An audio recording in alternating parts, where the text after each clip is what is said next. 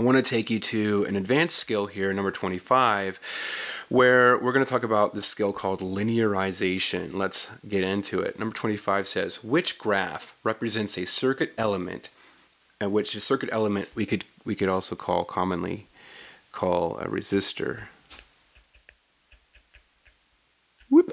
Okay, so a resistor at constant temperature. Now that's secret code language. If you know some physics concepts, constant temperature is going to mean constant resistance if this resistor obeys Ohm's law. We would also say if it's an ohmic resistor. So that's what they're secretly telling you. We're going to have CONST constant R, constant resistance for this resistor. And Ohm's law, again, when they say Ohm's law, it's V equals I times R. So we're going to linearize Ohm's law. Now, V equals I times R could also be written as V equals R times I. All right, I times R is the same thing as R times I. And so I'm going to rewrite it V equals R times I here. And then I'm going to write slope-intercept form without the y-axis intercept piece, the plus B at the end. So we have y equals mx plus b, but imagining that b is equal to 0, so we don't have to write it. Plus 0 is, nothing. So y equals mx. Why did I write that? Because I want to lineify Ohm's law, and y equals mx is the equation for a line. And so linearization is just like saying lineify, or make this thing look like a line, so that when you graph it, you get a nice straight line. The slope then will tell us something. That's why we do this, is we can find something new from things that we've measured. And so you can see all the choices. They all have voltage V on the y-axis and current I on the x-axis.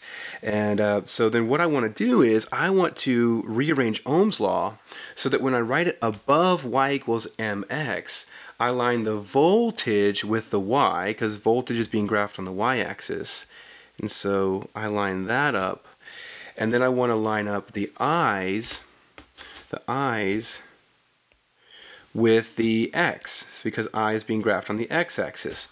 And then what I'm left to discover is that my resistance lines up with the slope. And so what I'll see is if I get the slope of this line, if I graph voltage on the y-axis, current on the x-axis, and I get the slope of this line, I will get the resistance of this resistor.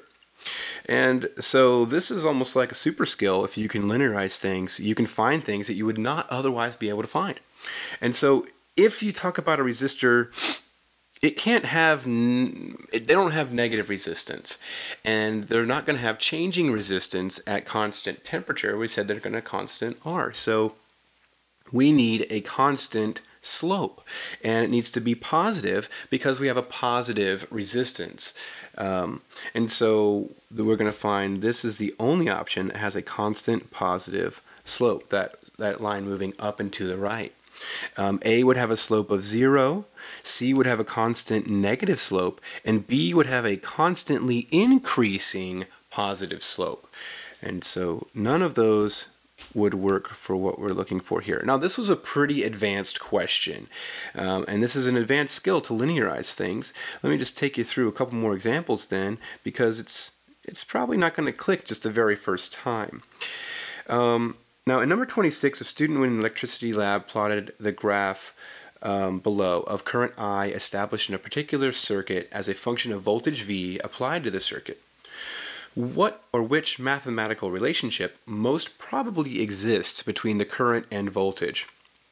And then our options are very mathematical: direct linear, inverse, direct square, inverse square. Now I've written in what those things mean, but direct linear is what we're going to be seeing. And you can actually just, if you know math, you don't even know physics here, because you can see the graph and it's got a straight line going up and to the right. So it's got a positive constant slope, and so an inverse relationship would have a negative slope, and then the squares would have curved lines. And so we're going to see that this answer should be this. Now, should be A, direct linear, and that would look like y equals mx plus b, but b is hitting the 0 there, the y-intercept at 0, so you don't need to write it.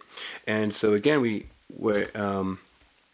But here's what one little trick they pulled on us here is that they actually switched the axes on us. So if you look here, we have current on the Y and voltage on the X. And so let's see if we can take Ohm's law and rearrange it a little bit to fit that. V equals I times R. Divide both sides by R. Okay, R is gone on the right. So we have, if we write this from left to right, we have I by itself equals V over R. And then isn't that the same thing as writing I equals 1 over R times V? Isn't that the same mathematically? And then let's line that up with Y equals mx. Y equals mx. So I graphed on the Y and V graphed on the X will give you a slope of 1 over R. And so if we were to actually calculate this slope would equal the inverse of the resistance, 1 over R. Okay, number 27. Says the graph here shows the relationship between current and potential difference for 4 resistors A, B, C, and D. Resistors A, B, C, D. Which resistor has the greatest resistance? So we have potential difference, voltage graphed on the Y, and current is graphed on the X, and then we see all of these lines.